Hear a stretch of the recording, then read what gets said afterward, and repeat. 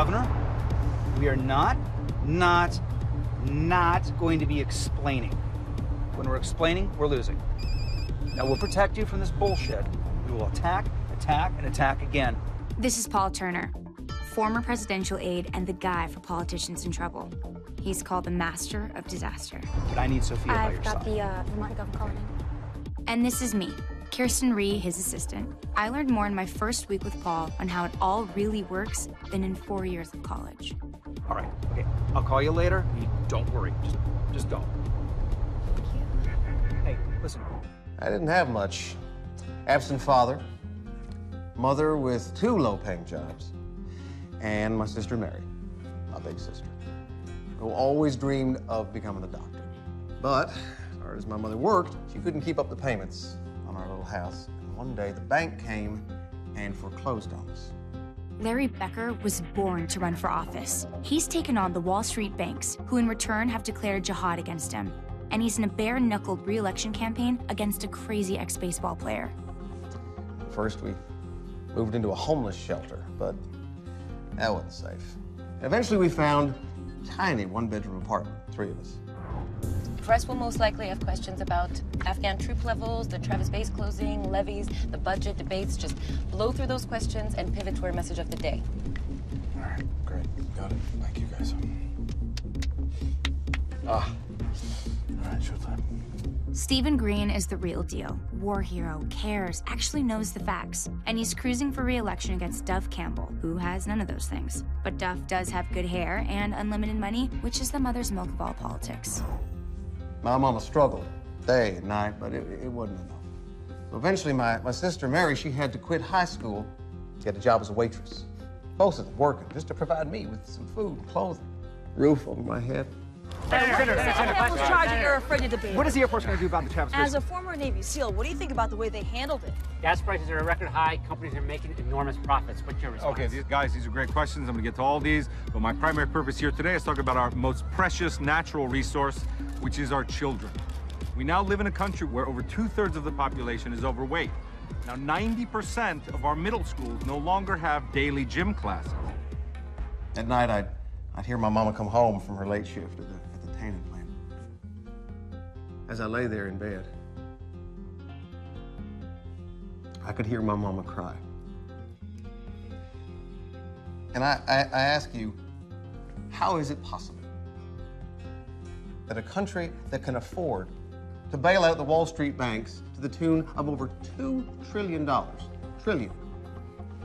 how can that country not afford to have those same banks from taking away the American dream from so many hard-working Americans? It's just not right. This is a crisis, and it's a crisis that we owe it to our children to solve. And the time to solve it is now. Thank you. Senator, you care to comment on Afghan? Just a couple more questions. Afghan troop levels, Senator. Hey, Reed. Hey, why don't you go fishing for the 3-day weekend? We'll dump the divorce news after 5 on Friday by tipping the AP to the legal filings on an embargoed basis. It'll play on the wires after 7. It's a perfect time for a document dump. All right. Talk to you later. You'll live.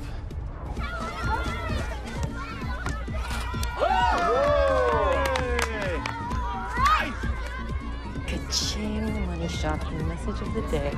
This one's yours, all right? Oh, God. Are you okay? Yeah, all right. All right. Come on. Same thing? Yes. Now, as I stand here in the governor's house, the people's house, I am using the power of this house to help keep the people of Kentucky in their houses. Today, I am sending a bill to the state Senate that offers real and solid protection from the kind of cruel foreclosures that my mama and so many hard-working Kentuckians have been forced to endure. Now, I'm asking for you to back me on this. It's fair, it's decent, and it is right.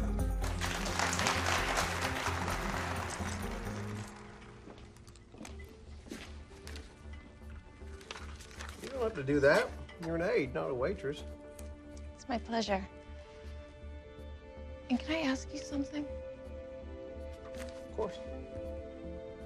How much of that story you just told was true? Elena. 100%. Really?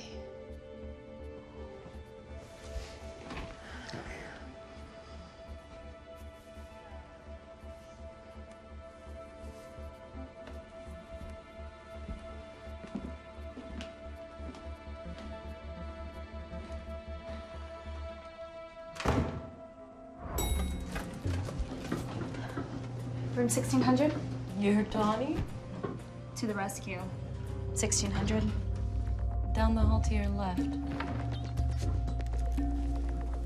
Hey, would you be a bit more obvious? I thought he was getting a masseuse, not some starlet playing a masseuse. Hey, she and her company were vetted. She had the recs. Yeah, she has the killer bod. That's the only rec that counts. You know, come to think of it, my back feels stiff too. Yeah, that's not the only thing, you jerk.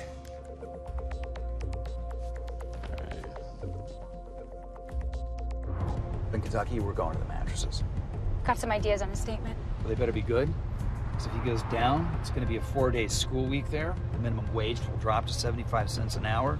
You'll be able to light the Kentucky rivers on fire. How late are we? Real time or call time? Exactly on time. How do you know this person?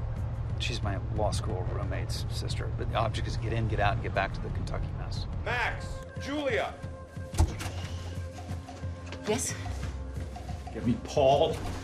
Get him now. Senator, let's just go through this bit by bit. What are we talking about? She's claiming that we did it. Well, did what? Did a happy ending, or? More. I'm sure she thinks it'll get her a bigger check. Look, man, I am dying because of your photo op, and now I'm dying because of this fucking psycho. And what kind of masseuse is this? Is it like a masseuse or an escort? Julia got her from the Speaker of the Assembly. We're in room 5. Okay, how many people know about this? It's just us. Come on, man. This could be a career killer. Okay, I need 15 minutes here. Make it 10, and I'm on this. Look out the door. Malnourished children, AIDS rampant, people looking for decent jobs, or any job for that matter. Victims of an education system horribly broken, and hope something in extremely short supply. I completely agree, and I can only imagine what it's like to try to run this every year. And next year, you're going to have even less money for this clinic. So in terms of fundraising, I think I should put you in touch with some deep pocket guys in Woodside, Pacific Heights, Internet, do-gooder. I want to run for governor. Excuse me? I want to run for governor.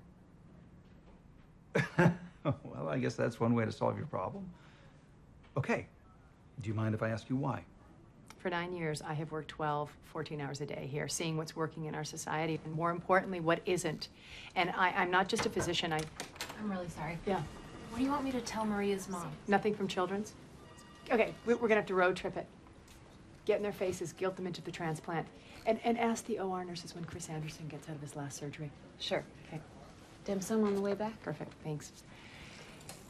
Sorry, my life. Anyway, I'm not just a physician. I also do community organizing, a job qualification that didn't hurt our president. And not to sound too immodest, but I think I can make people's lives better.